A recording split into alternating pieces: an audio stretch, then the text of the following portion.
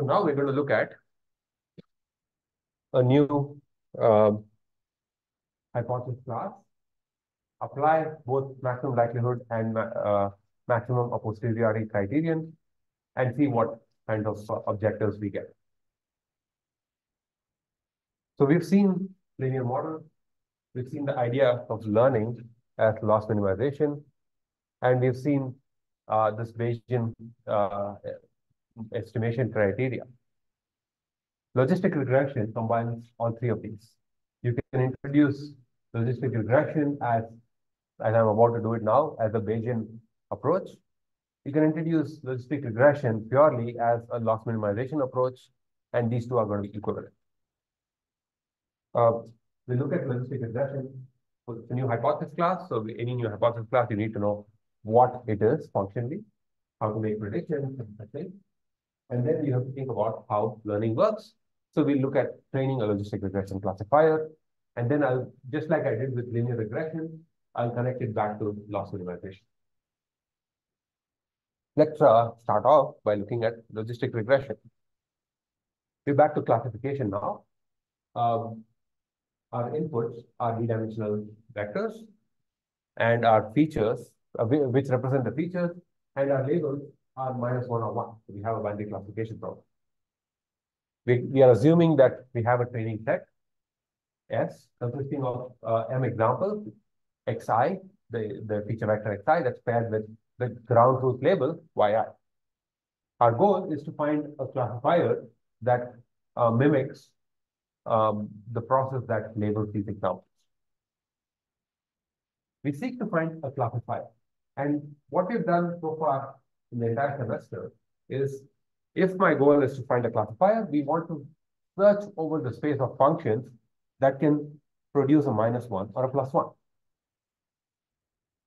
But instead of taking that search space, instead of considering functions that can produce a -1 or a +1, let's change the game slightly. Instead, let's consider the problem of predicting the probability that the label is +1 given the example. Okay? This is from the perspective of what we've seen in the class so far. What we are doing is we are changing the hypothesis space.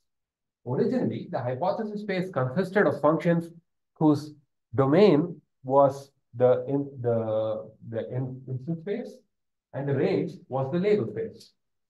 Now, the domain remains the same, and the range is a number between 0 and 1, representing this particular probability. It's a number between 0 and 1, so we are converting. We need to predict a real number, so we are dealing with a regression problem. Even in this, of course, there are many hypothesis spaces possible. But before we talk about a reasonable choice for a hypothesis space with this condition, any questions? We are learning a function that produces a probability.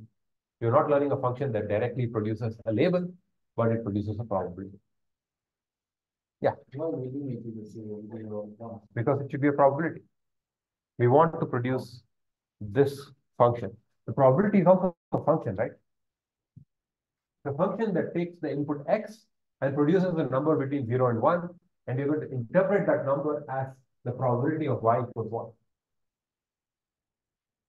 And if training works out nicely, we will actually have that function.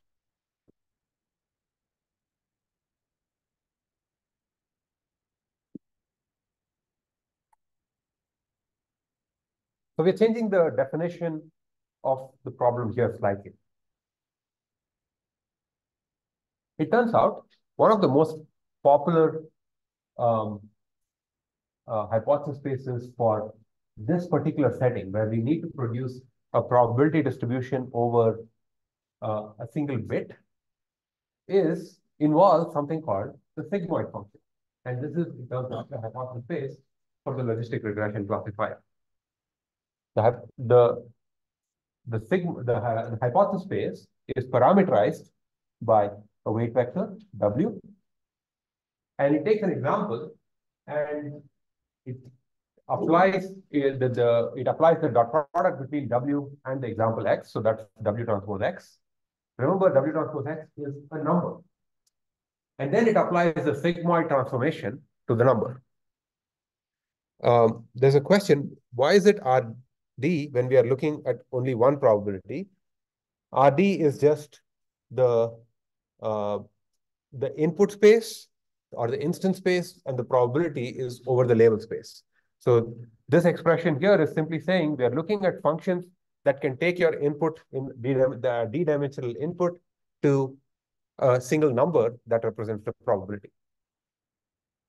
In particular, the probability is going to be, we're going to define the probability as the sigmoid applied to W transpose X.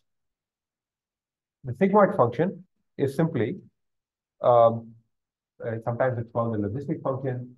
There are many different functions called the sigmoids, but usually when people say sigmoid, they mean exactly this. The sigmoid is a function that takes a real number and converts it and flattens it into the range 0 to 1 by applying 1 over this transformation, 1 over 1 plus e power minus z. This is a reasonable choice, and we'll see why this is a reasonable choice later. It's important to think of almost instinctively. You can think about what is the domain and the range of the sigmoid function. It can take any real number. When z, that real number z, is infinity, positive infinity, you get 1 over 1 plus e power negative infinity. E power negative infinity is nothing but 0. So when z is equal to infinity, you get 1. So this term vanishes when z is infinity. When z is negative infinity, you get 1 over 1 plus e power plus infinity. So this goes up to infinity. So this whole thing goes down to 0. So those are just the extremes. And if you stare at this function, the plot of this, which I'll show you in a minute, it turns out this is an increasing function. You can take the second derivative of this and you'll find that this is, or the derivative of this is positive. So this is an increasing function. At one extreme, it's at 0. The other extreme, it's at 1. It basically looks like this curve here. Sigmoids usually refer to all S-shaped functions, but increasingly in the context of machine learning, when people say sigmoid, they just mean this one thing. This should be sigmoid of X.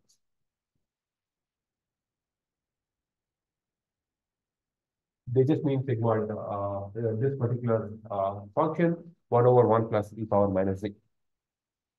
And notice that as z increases, it gets increasingly closer to 1. Very, very quickly, as z decreases, it gets increasingly closer to 0 very, very quickly. At z equals 0, e power 0 equals 1. And so you get exactly the sigmoid at sigmoid of 0 is exactly half. This is just a function. How many people have seen the sigmoid before? Some subset of you. If you've not seen it before, this is a function that keeps coming up all the time in machine learning. It's a natural sort of a thing that you should think of whenever you have a real number and you want to convert it into a number between 0 and 1 to represent a probability. Yes. In this case, yeah, it's one dimensional. If you have multiple dimensions, you can apply sigmoids independently. Sigmoid is very well studied. Its mathematical properties are well understood. One useful thing to think about, because it might also be helpful for your homework, is to consider what's the derivative of the sigmoid function. So what's the derivative of, this is not a partial derivative. It's just a function that maps a number to a number. I'm not going to work through the detail, but it's not terribly hard to show that the derivative of a sigmoid at any point z is simply the sigmoid multiplied with 1 minus the sigmoid. You can stare at it and convince yourself this is correct. Another interesting property here is if sigmoid of z is this quantity, what is sigmoid of minus z? That's nothing but 1 over 1 plus e power z, right? Let's say I multiply and divide both sides by e power z. So I multiply e power minus z, let's say. So this gives me e power minus z divided by, yes, but this quantity is nothing but 1 minus, which is 1 minus sigma z, which is kind of cool. I don't know if it's particularly useful, but it's a neat property. The other thing to note here is when we are in our assumption here, we are assuming that the probability, this quantity is nothing but probability of y equals 1 given x. If the probability of y equals 1 given x is a sigmoid, then the probability of y not equal to 1 is 1 minus the sigmoid. When y is not equal to 1, it's equal to minus 1. So probability of y equals minus 1 given x is 1 minus sigmoid of whatever. Okay, and I'm just listing out properties of sigmoids, and like all lists, they tend to be boring. Any questions about the sigmoid function itself?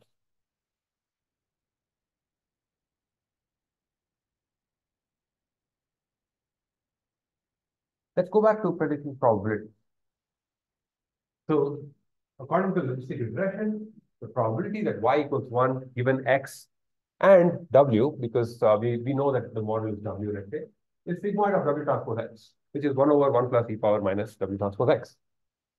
The probability of predicting minus 1 is 1 minus the sigmoid, which is, as we just saw, it's exactly this quantity here.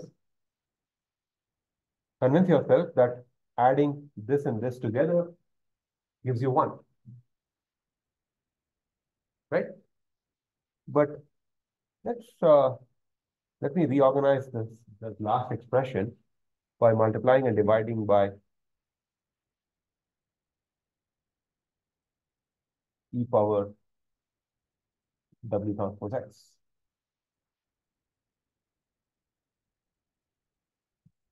In the numerator, these two together multiply to give you 1. And in the denominator, you have 1 plus e power w transpose x. This is interesting. When I want to predict the probability of plus 1, I have 1 over 1 plus e power minus w transpose x. When I want to predict the probability of minus 1, I have 1 over 1 plus e power plus w transpose x. So I can put them together, and this is exactly that quantity there. And I can put them together, I can say that p of y given x over w is nothing but 1 over 1 plus e power minus y times w transpose x. And both these terms show up. I've done nothing here other than just move symbols around. There's nothing sort of intellectually difficult. It's just literal algebra. Any questions about what we've seen so far?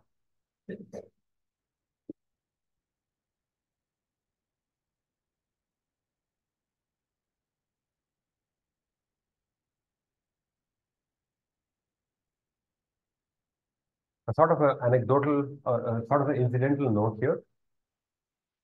I'm explicitly modeling p of y given x, which is called the conditional probability, which is a conditional probability of the label given the input. It turns out there are other classes of models where rather than modeling p of y given x, I could have instead indirectly modeled p of x given y and p of y and applied Bayes' rule to get p of x, p of y given x, sorry. Given those two highlighted things, I can compute p of y given x. I could have done that. Logistic regression in particular does not do that. There is a family of models very closely tied to logistic regression, which do actually compute p of x given y and p of y. And that is the naive Bayes classifier, which, as I said last week, we don't have time to cover. But the naive Bayes and logistic regression are very, very closely tied to each other. The big difference being logistic regression directly computes P of y given x. Naive Bayes indirectly computes it by modeling P of x given y and P of y. We're not going to go into the details of naive Bayes, but this is just a sort of trivia. But let's go back to this question of modeling probabilities. So in the beginning, I said our goal is to predict a label. The label can either be +1 or -1. And then I said, I would like to predict a label, but instead let me convert it into a regression problem by making my, asking that I should predict, the system should predict a probability that the label is something. But I still care about the label. When I'm deploying this classifier, I don't really care about the probability of the label. I care about the label itself, because sometimes we may have to use the classifier and it helps us make a decision. So how do we convert, if you had a box that gives you probabilities, how will you convert it into a decision? What's an easy answer there? Greater than half. Yeah. So if the probability of 1 is greater than half, probability of 1 given x is more than half, then you just say the label is 1. The probability of 1 given x is less than half. That means this other term should, of course, be more than half, so the label is -1. So that's going to be our decision rule. And our decision rule essentially says you compute the probability and you threshold it at half. And if P of y equals 1 given x is more than half, then you predict +1. Otherwise, you predict -1. Let's write that down here. So the predict +1 if P of y equals +1 given x, I'm ignoring the w there, is greater than equal to half. But I know the expression for P of y equals 1, that's exactly this quantity there, so I can plug that in. So if 1 over 1 plus e power minus w transpose x is greater than equal to half. Let's go to a new page and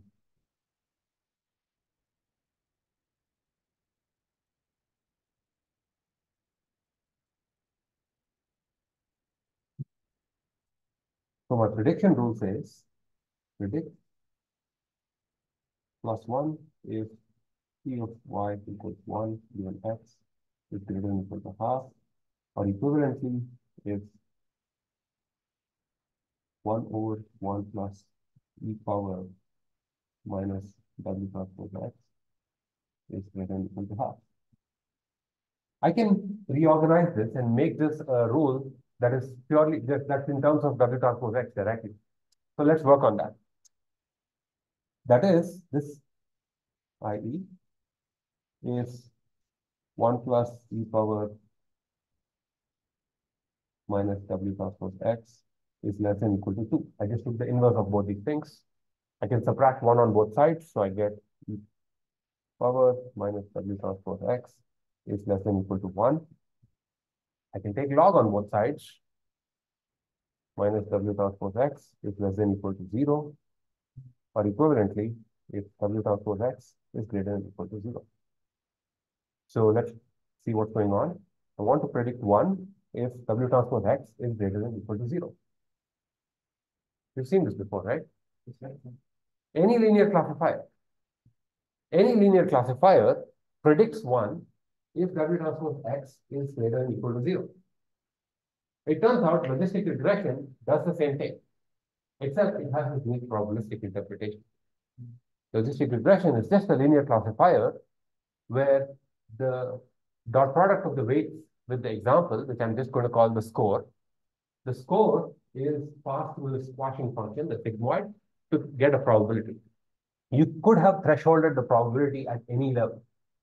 A reasonable choice is half. If the probability is more than half, you predict 1. And if you take that decision rule and apply it and work it through, turns out we get back the exact same decision rule that we had for perceptron, that we had for SVM, that we had for any linear classifier. logistic regression is also a linear classifier. Any questions about this? Yes.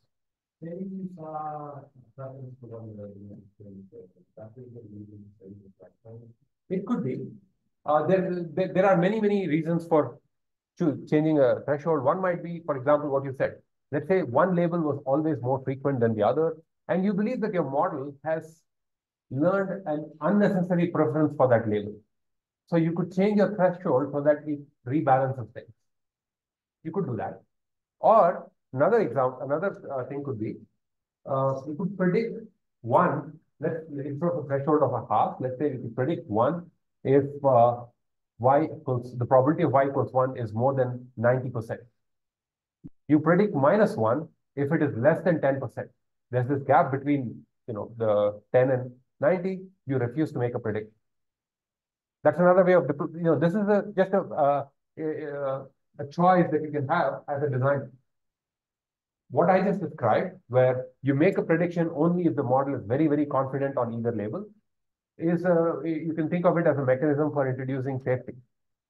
You don't want your automated system to make a decision unless it's extremely certain, where the probability denotes the uncertainty in the label.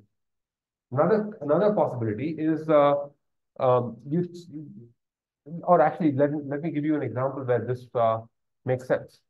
So let's say that you have a self-driving car, and for some reason it's a logistic regression that's controlling whether the brakes should be pressed or not. Seems like a terrible idea, but let's say it works.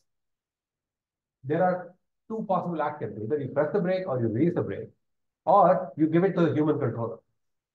And you could say the middle region is where you give it to the human controller. Another possibility is you want your model to predict one label only if it's very certain, and otherwise it defaults to the other label. So predict label equals +1 if and only if the probability of 1 is more than 90%. So this you can imagine examples in, say, medical diagnosis where one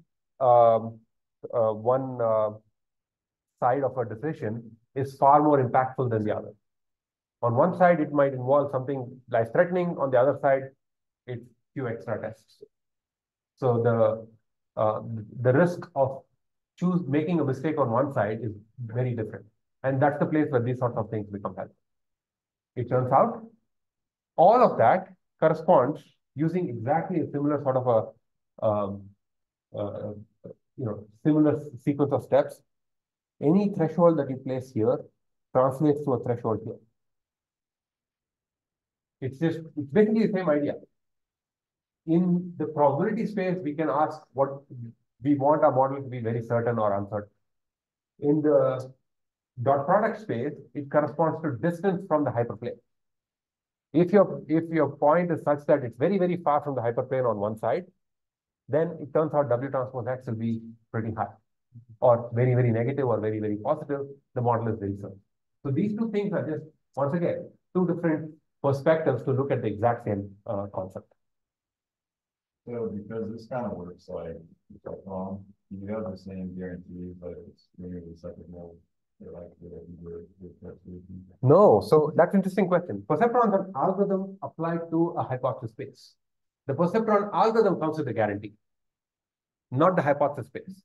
For instance, if your underlying data set is not linearly separable, no learning algorithm can actually find a classifier that works. In this case, it turns out with logistic regression, the learning algorithm that we'll build for logistic regression will end up also having a guarantee that it will find a classifier if one exists. It's not the same kind of a guarantee that we saw before, in the sense that it's not a convergence proof that is mechanical like the perceptron, but more from the optimization point of view. Because we'll end up building a loss function. And if the data set is linearly separable, then the loss can become really small. That's how it will work. Okay, so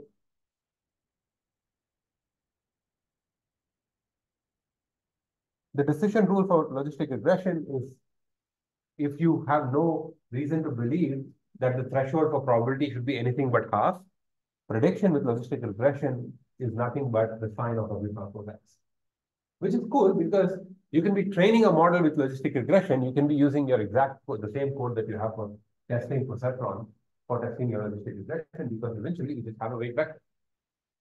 You can use the same code for logistic regression, for perceptron, for SVM, because all of those are just linear classifiers where the prediction rule is identical, which is why it makes sense, for instance, for your homework, for me to solve logistic regression and SVM um, as one question, really.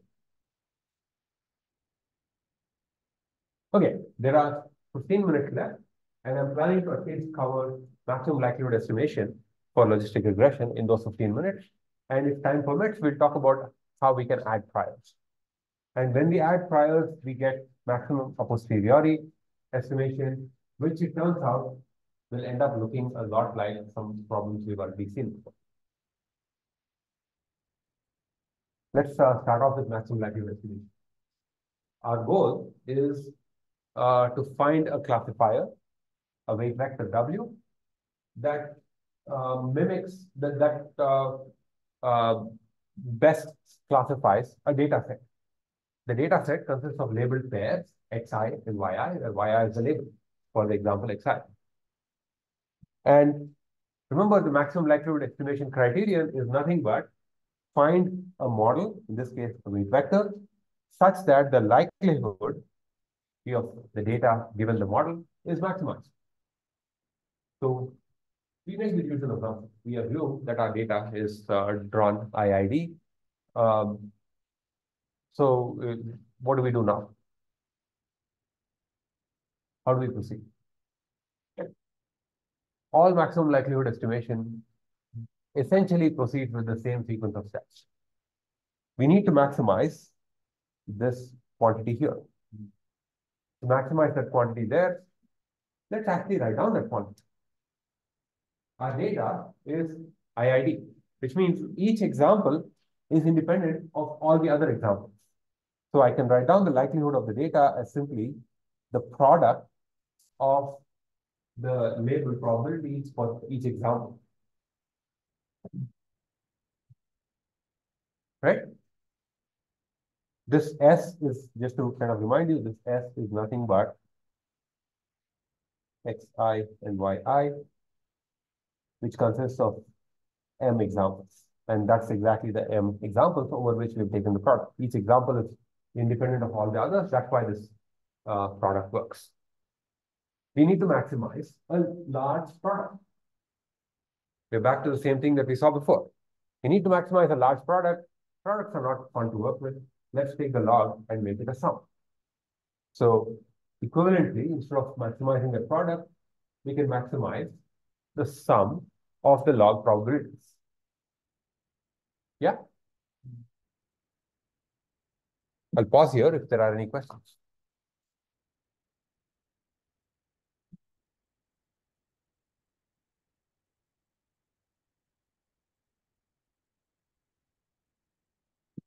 And from here, it's almost smooth sailing, because our goal is to maximize that quantity, the sum of the log probability of the label given the example. What does the logistic regression classifier give us?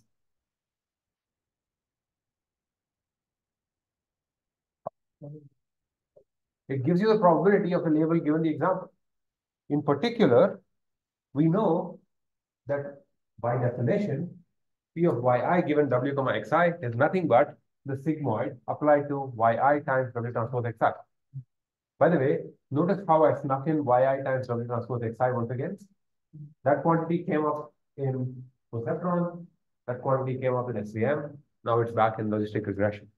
So our goal, so we have the probability of, for this particular example, xi, yi, the probability that the label is whatever yi it was assigned, according to this model, is 1 over 1 plus e power minus y w transpose x.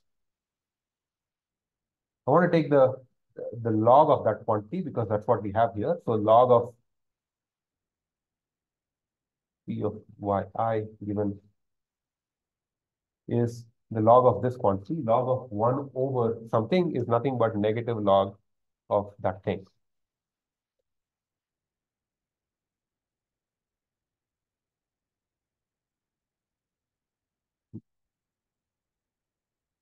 Okay? So I can, wow, that looks so bad. Let me rewrite that and try to be cleaner.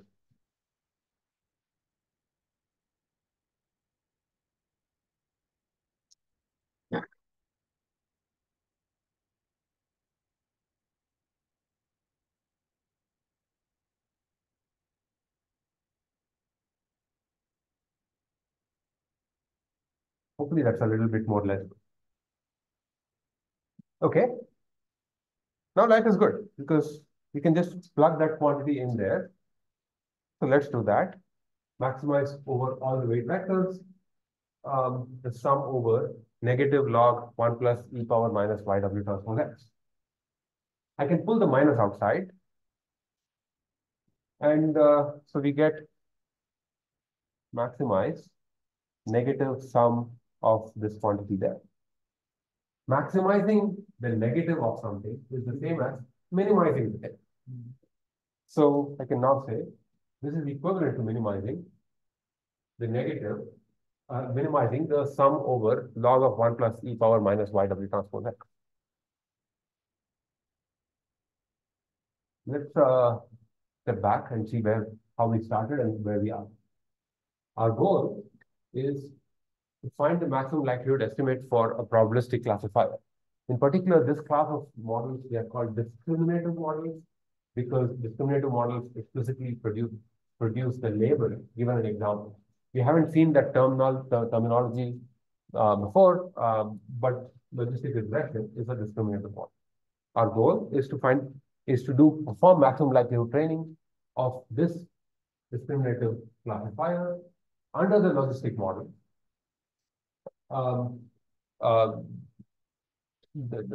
For the posterior distribution of the label. So everything that we've done, this sentence basically describes our original goal. We need to find the maximum likelihood estimate of the logistic model. What we ended up with is minimizing this quantity there. Maximizing the likelihood is equivalent to solving this minimization problem. Let's stare at this minimization problem. It's the sum over each example of some quantity here, log of 1 plus e power minus yw transpose x. That expression that's doubly highlighted on the slide right now is called the logistic loss. The maximum likelihood estimation problem that we started off with is mathematically equal to training a linear classifier where mistakes of the classifier are penalized according to something called the logistic loss. We've seen the hinge loss before. The hinge loss showed up with perceptron, with SVM, sorry. We've seen the perceptron loss. I kind of flashed it briefly at the end of the SVM line. This is another loss. It behaves the same way. It penalizes mistakes. We'll see a plot of it later on. Any questions about this?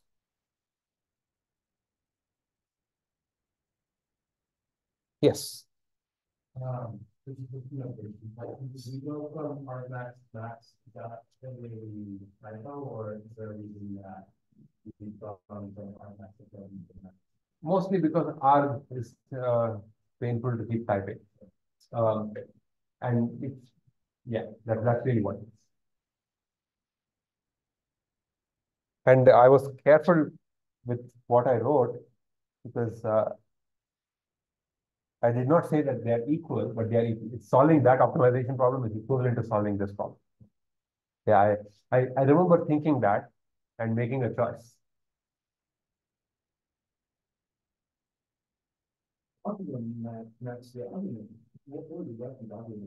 It's the weight vector. The weight vector that maximizes that quantity is the argmax. Max is simply the maximum value of that function. Max is the maximum value of, if I say max or min of this, it gives me the value of that function at the maximum. The argmax gives me the weight vector that takes it to the maximum or the minimum.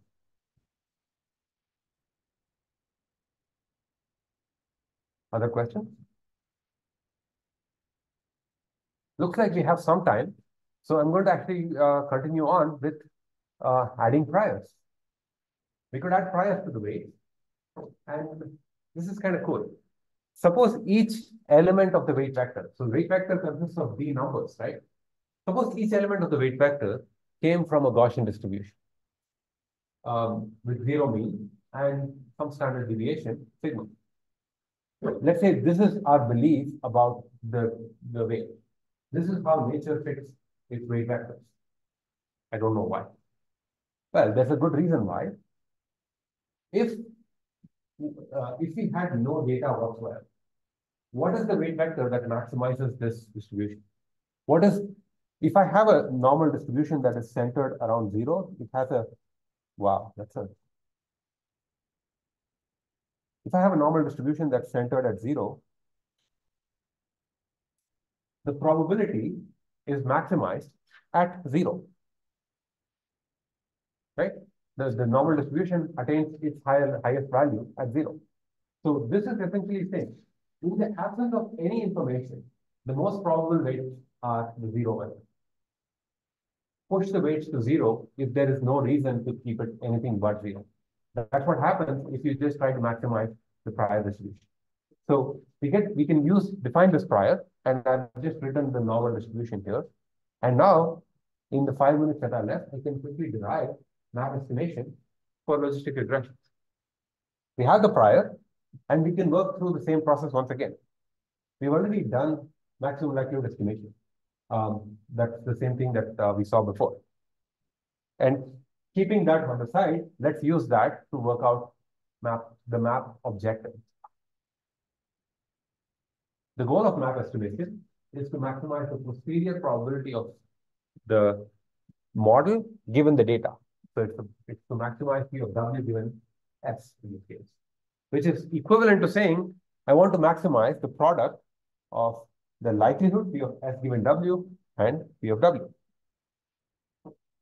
So once again, stepping through this one step at a time, the argmax of P of W given S is the same as argmax of P of S given W times P of W. Let's just already take logs.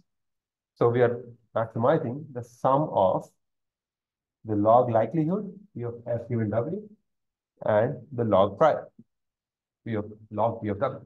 I've just taken the log of this product here. But the good news is that first term there, the log likelihood, is exactly the same as this thing here. We literally just wrote down the whole expression for log likelihood. So we can literally just copy this and put it here. So that part is easy. Let's focus on the log prior.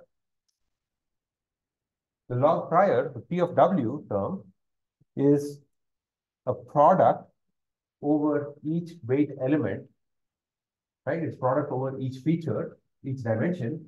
I'm indexing them by J here. From what J goes from 1 to D of this expression there.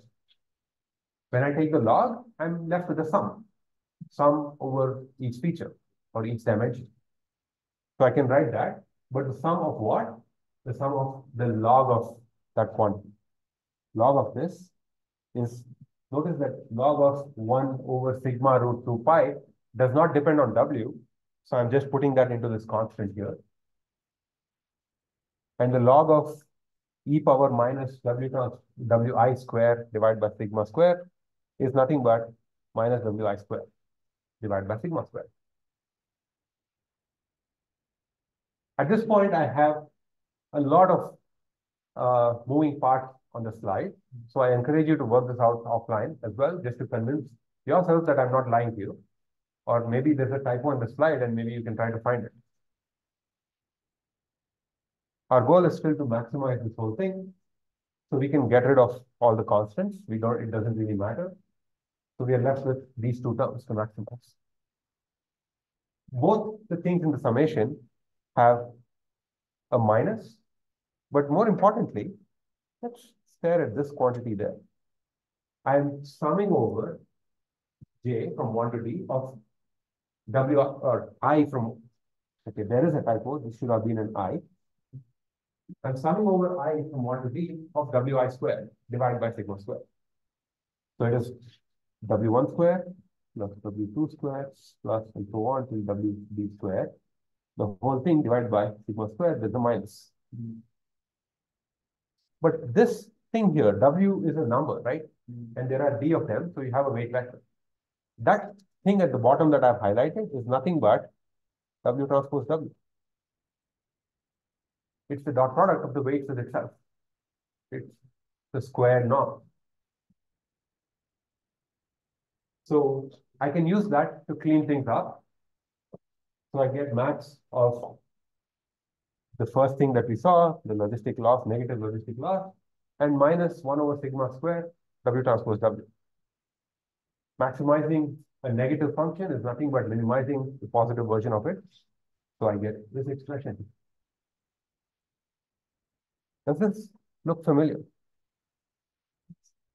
Yes. Why? Let me pull that up on top.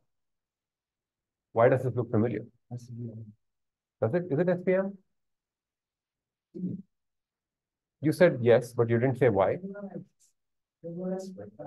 Exactly. It's a regularizer. What started off as a prior in the Bayesian sense has now become a regularizer from the loss minimization perspective. We still have a loss. So we have a loss function, the logistic loss, and we have a regularizer.